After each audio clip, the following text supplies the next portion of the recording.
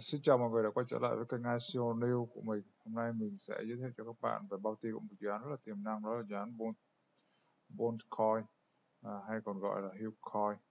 Nói về vấn đề sức khỏe, và hai cái video trước thì mình đã giới thiệu rất là rõ ràng về tổng quan về cái dự án, đồng thời là về team và advisor của dự án. Thì hôm nay mình sẽ giới thiệu về cái bao tiêu này.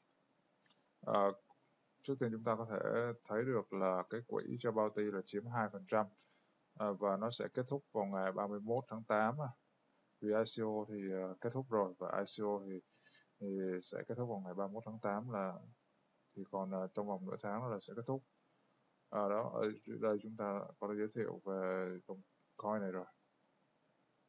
Đây là một số cái nguyên tắc quản lý bounty là Mutaja, là member của dự án Bitcoin Talk.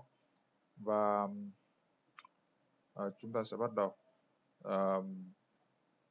Trước tiên là chúng ta sẽ thấy được ở đây là một số cái nội quy chung của cái dự án này.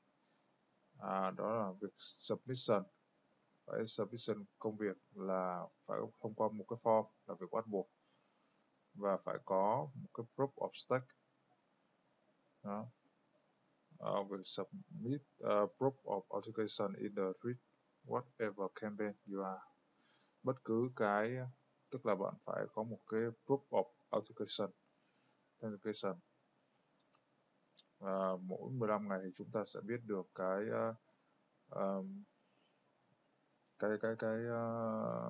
kết quả của cái stake này. Và theo như là các phân chia thì chúng ta sẽ có 15% cho social media, 20% cho signature campaign, 10% cho translate và moderation, 20% cho content and creation, 5% Reddit, 10% cho group owner, 20% cho special bounty fund. Chúng ta bước vào phần đầu tiên là Facebook bounty. Thì nó sẽ tương ứng, chúng ta sẽ càng có nhiều follow thì chúng ta sẽ càng có nhiều stake, và phải follow và like cái trang Facebook này. Phải làm một cái form ở đây, form submit ở đây, và cái quá trình này là cái spreadsheet hay gọi là status sheet. Các bạn có thể check cái thông tin của mình ở đây đã có tham khảo như nào. Đó.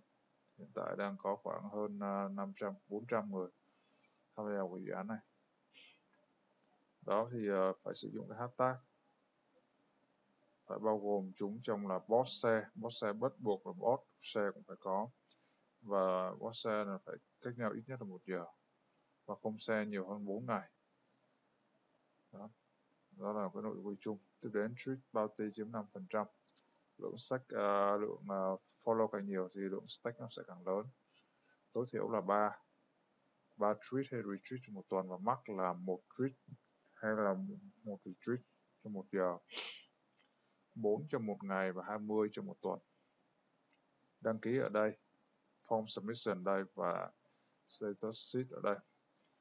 Phải tweet, retweet 4 website và Telegram hoặc là Telegram group, sử dụng hashtag đây, và phải có cái lượng tweet audit lớn hơn 85%. Cái tweet phải cách nhau 1 giờ và không trễ hơn 4 ngày. Nếu không thì sẽ bị ban địch.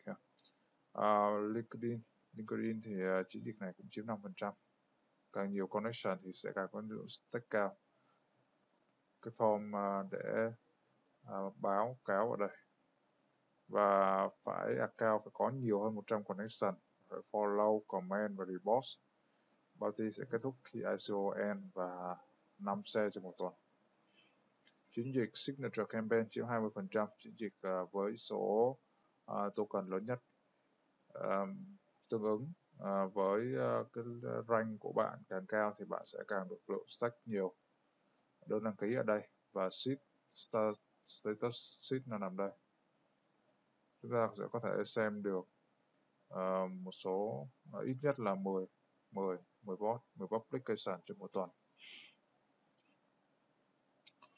và phải bot trên một số cái đây, một số cái khu vực của cái forum là alternative cryptocurrency hoặc là trading discussion.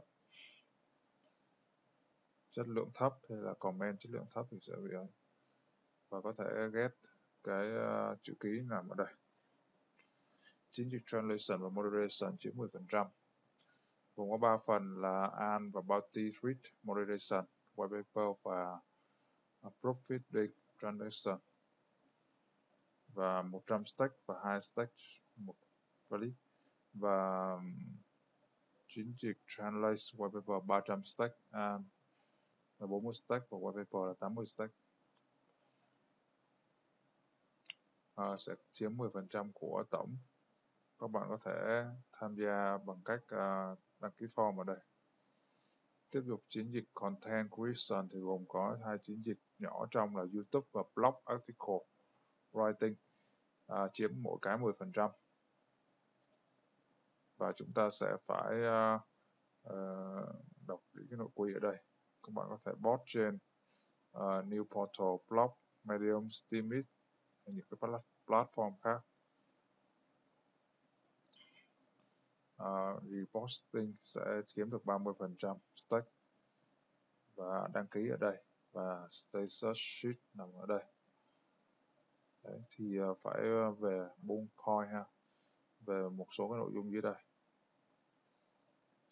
Spamming hay gì đó thì sẽ không được chấp nhận. Đấy. Và chiến dịch tiếp theo là video, thì chủ yếu là trên YouTube. YouTube thì các bạn phải chất lượng cao, phải ít nhất là 2 phút và phải được accept ha. Accept của ngôn ngữ nào cũng được. Và giải thưởng thì cao nhất là 100 stack, chất lượng tốt là 70 stack và chất lượng bình thường 40 stack thôi. Chiến dịch tiếp theo là Reddit. Reddit với tài khoản phải lớn hơn 1 tháng và phải ít nhất là 20 podcast hoặc 20 comment, phải share trên cái official post, 2 stack cho mỗi share. Post in crypto relation forum subreddit. Đơn đăng ký ở đây, quá trình check ở đây. Group owner, Facebook, Telegram đây. Chiến dịch tiếp theo group owner ha, thì bạn sẽ phải có một cái group owner và phải chủ một cái group Telegram, và cái lượng member càng nhiều thì lượng stake nó càng lớn. Đó thì phải là một bot trên một ngày, và group fake hay là bot member thì sẽ bị disqualify. Yêu cầu là phải tối thiểu 100 lớn hơn 100 member, 1 đến 3 bot một ngày là cho phép. Về Facebook cho group của Facebook thì cũng tương tự, càng lượng member càng lớn thì càng tốt. Đặt cái banner tại pic cho một group, một stack, đăng ký ở đây, một bot trên một ngày, cũng tương tự 1 đến 3 bot là được cho phép trong một ngày. Chiến dịch đặc biệt là Special Marketing Research chiếm 20%, cho những cái mục đích đặc biệt thì sẽ tương lai thì sẽ có. Đó thì nó sẽ tương lai thì vì hiện tại vẫn chưa quyết định đó là dành cho chiến dịch nào.